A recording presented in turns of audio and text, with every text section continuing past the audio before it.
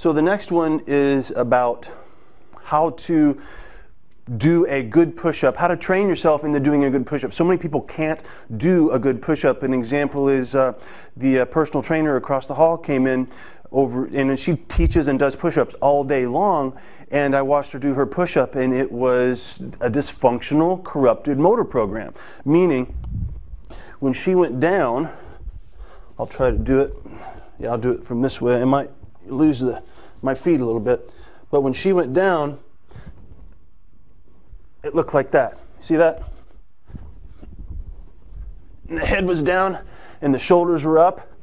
And so we had to peel back and train her and basically put training wheels on her so she could do a good push-up or a yoga chaturanga. The yoga chaturanga you'll recognize as kind of when you hover in a low push-up position with your elbows back to your side. So this is a great exercise, and everyone should be able to do this. It's a fantastic training exercise, but most people cannot control the shoulder blade as they go down because it wants to shrug up, because most people have upper trap dominant patterns, right? So the training wheels for this, right? Basically it's going to be kind of like you're in baby belly, like so. And all you're going to do is get long, breathe, and try to push away gently without allowing the shoulder blades to rise, okay? So we're going to push away like this. Down are going to come the shoulder blades, and you're going to hold for 2 or 3 breaths and relax. Again, after you take a couple of breaths, 2 or 3 holds and relax. And you don't want to let your chin poke, and you don't want to let your chin hang. You're going to keep your chin long. Okay? Because eventually we want to be able to pop up and actually lift the belly off the ground and hold for a couple of breaths, even if it's for 1 breath at first. Okay? Good. And now, after you've done that, maybe you do a Russian descending pyramid there, okay? Like you do a isometric where you push and hold, 2 breaths and relax. 2 breaths and relax. So you do, let's just call it 3. We'll do a 3, 2, 1. And then we'll go to the top of that, and we're going to start on the knees, and then eventually we'll go to the feet. But at the top, what we're going to do is we're just going to maintain. We never want to let this and this happen, right? We're going to try to come down just a little bit and still maintain your scapular stability here. So we don't want this to happen. We want to make sure the scapula stays down. And you might want to have someone check that for you, because it's hard to see in a mirror as well. Okay? So we're going to go down and hold for 2 breaths, back up.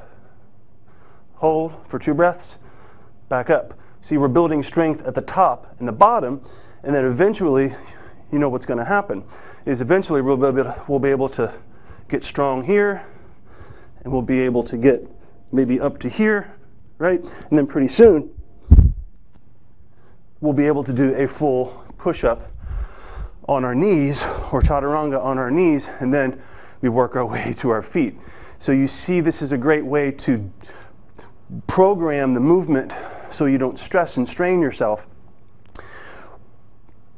so you can get the benefit of the strength and cardiovascular benefits. So you get those benefits without altering your movement patterns and creating pain and dysfunctional patterns that send stress signals to your brain. Because remember, anytime your shoulders go up and your chin pokes forward and you get into these patterns, that's telling your brain that something is up, something is wrong. So it sends a buzz signal. Okay? When it sends that buzz signal, you're sending the sympathetic nervous system into action, and that's the stress system. That means all of the growth and renewal stuff, all of the repair mechanisms in your body gets put on hold, and you start making bullets for the war, right? And so the economy of the homeland in your body suffers when you're making bullets for the war. Your immune system plummets, your sex hormones take a dive, stress physiology, all of the things that happen with stress physiology. You demineralize your bone, all of these, you crave more sugar, all of that stuff happens whenever you're running the sympathetic fight or flight, foot on the gas. While you're in neutral, foot on the grass. Right?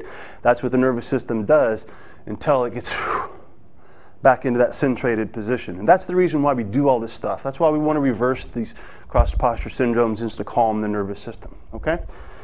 All right.